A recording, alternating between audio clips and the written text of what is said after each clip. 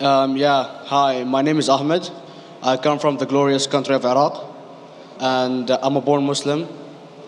My problem is that I practiced Islam when I was. Brother, first we request questions from the non-Muslims. Yeah, Once all the questions from non-Muslims are over, inshallah, we'll give you a chance. yeah, but I'm telling my problem only. It's okay. But you said you're Ahmed and you're a born Muslim. I am born Muslim. But now are you a Muslim or not? I'm agnostic. Oh, so now you have left the religion of Islam. Yeah, I'm confused. Okay, fine.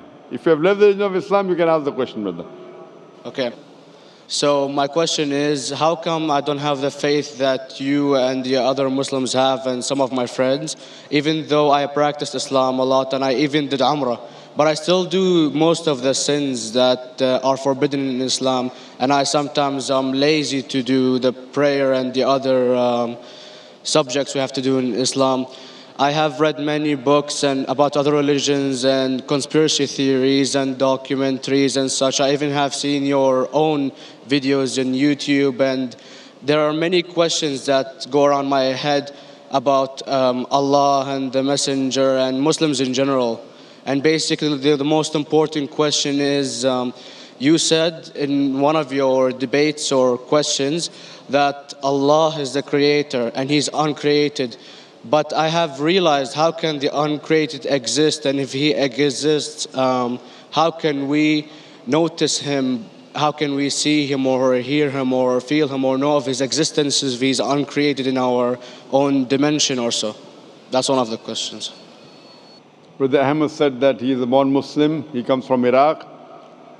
He read the Quran, he read the books, but he commits many sins. He believes maybe sometimes he's agnostic and he's lazy for praying. Brother, before I answer your main question, if you do sins and if you are lazy for praying, that does not make you a non-Muslim. As long as you believe that praying is fard, sometimes you miss, it's a sin. It's a major sin that you sometimes don't pray, but that doesn't make you a non-Muslim. If you say praying is not required, then you're doing kufr. But if sometimes you do sin, sometimes minor sin, sometimes major sin, it is haram, it's forbidden, but that does not throw you outside the fold of Islam. There are sometimes waswasa of the shaitan asking you, you're a Muslim, but this is wrong in Islam, this is wrong. And it does deviate the person's mind. At that time, maybe your iman may be low. But these things should not make you consider that you're non-Muslim. Regarding a question that I mentioned in my speech, and you're right, that Almighty God is the creator, but He Himself is uncreated. You ask the question, how can the uncreated, how can we see the uncreated? And how it's possible. Allah subhanahu wa ta'ala is Khaliq, is the creator. And by definition, He's uncreated. Because normally people say that when they try and prove in logic that everything has a creator, who created this table, the carpenter, from where he got, from the tree, who created the tree, so it goes back to Allah. So when many of the people try to convince an atheist, they try and say that everything has a creator, and then they get trapped when the atheist asks him who created Allah. So if you hear my tapes, I never go that way. I ask the atheist that how did you come to know about the universe? How did you come to know about the functioning of the stars, of the sun? And he says, and goes back, that the creator. So it's the vice versa. So if you know how to deal with logic, you don't trip over this problem with the atheist trap, the Muslims or the believers, by saying who created Allah. By definition, Allah is uncreated. And if you ask the question, who created Allah? If you have heard my tapes, I give the reply, that suppose a person comes and says that my brother John. Yeah, I know, I saw that, I heard that's funny, but I mean, how does He exist if He's uncreated? Not that is Allah. Yeah. That's the difference between you and Allah. How does He exist means He was existing. He doesn't have a beginning. You and I have a beginning, that's human being. So that's the difference between us and Allah. You can't say that Allah has to be like us. If Allah is like you and me, why should we worship Him? I see, but have you heard of the phenomenon, the Big Brother, used by various orders and political agendas to control the people and such by implementing it into multiple gods, and then later on it became a monotheistic religions all over the world to make it easier for Big the Brother, people sorry, to... I've never heard of the religion Big Brother. It's not a religion, it's like a theory, an idea, basically. For What does it example, say? yes? What does this idea say? What does it say? Is that when you have a big brother, it's easier for you to live life. When you have someone watching you the whole time, understanding you the whole time, protecting you the whole time, being with you the whole time, and you can talk to him, although he never talks to you back, maybe in your dreams, due to your mind and such, it's easier for you to live. While a human who does not have a big brother and is not easily controlled into doing so and is having complete freedom is a danger for the major ruling powers and such. What does this say? I don't understand. Big Brother may be the Big Brother may not be the... So what does it have to do with Islam and God? What does it have to do? Because basically Allah is watching you the whole time. So you want to say that Allah is like a Big Brother? Indeed, you use him for your protection so you won't be scared. You know what I mean? See, this is the hypothesis. Hypothesis. If you have heard, how do I convince an atheist? If you have heard my answer, that you said that you're agnostic, you're atheist. Yeah. So first thing I do to an atheist is I congratulate him. What? I congratulate him. Have you heard my answer of atheist? Yeah, you congratulate them and stuff. But I haven't seen your debates with the atheist. I just saw your answers on some questions. Fine, so you haven't seen the answer of atheist? No, but I've seen your debate with David William Campbell. And that David William Campbell is not an atheist. Yeah, yeah. Now, when an atheist tells me he does not believe in God like your theory of Big Brother, yeah. And if you believe in that theory, I will ask you, first thing I do to the atheist, I congratulate him. You know why? Yeah, because they think and they don't follow what their parent does and such stuff like that. No. I congratulate him because he is not doing blind belief. The other people are doing blind belief. He is a Christian because father is a Christian. He is a Hindu because father is a Hindu. Most of the Muslims are Muslim because father is a Muslim. He is thinking. He says there is no God. He has said the first part of the Islamic Shahada, La ilaha. The reason I congratulate him is because he has said the first part of the Islamic Shahada, Islamic Creed, La ilaha. The only thing I have to do is illallah, which I shall do inshallah. So if you have heard my answer, an atheist becomes an atheist because he believes in science, he believes in logic.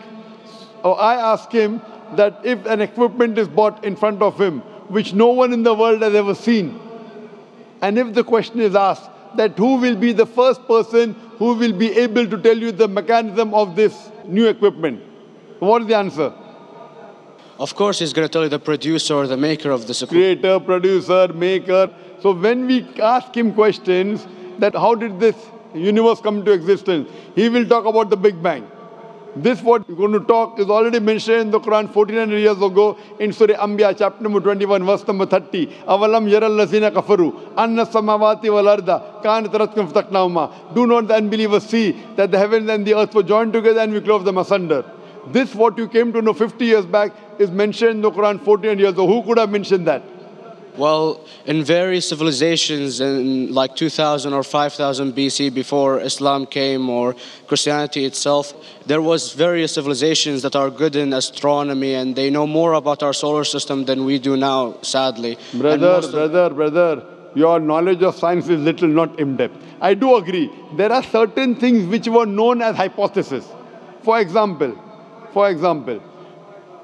we came to know, we were proved that the earth was spherical in 1577. I know that in 6th century BC, there were Pythagoreans who believed that the earth was spherical. But the same Pythagoreans who believed the earth was spherical also believed that the earth was the center of the universe, which is wrong.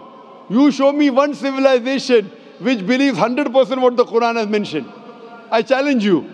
What you say, so do you mean to say there was a person who said, okay, this civilization, out of 100 things, these 2 things are right. Out of 100 things, these 5 things are right. Out of this 100, and picked and chose. Who can do that? No one besides the Creator.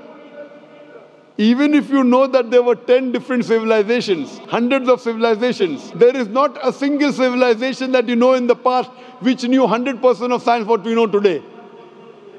So where is your logic? Where is your theory? I do know that certain things were hypotheses which were proved later on. But there is not a single civilization which knows everything what is mentioned in the Quran. So the answer goes back to the original question, who could have collected this in the Quran?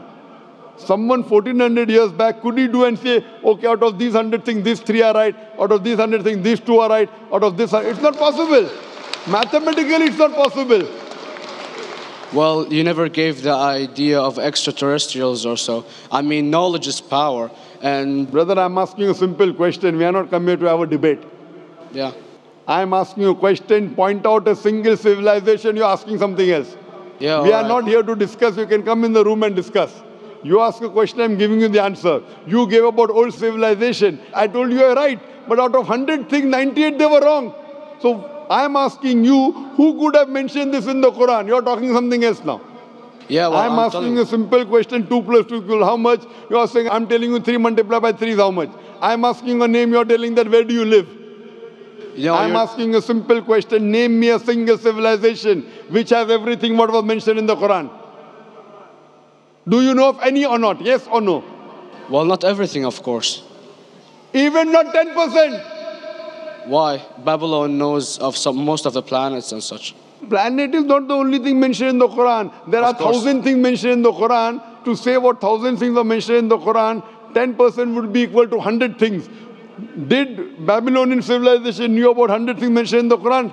No, because they don't have the They knew 5 or 6 things. In percentage wise, very small. So, of course. Who can be the author of the Quran besides the creator to know what is right, what is wrong?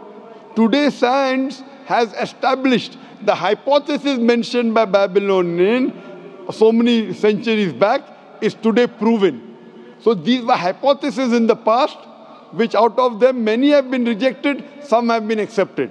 So to collect all which is 100% correct has to be from the creator and no one else. Hope that answers the question.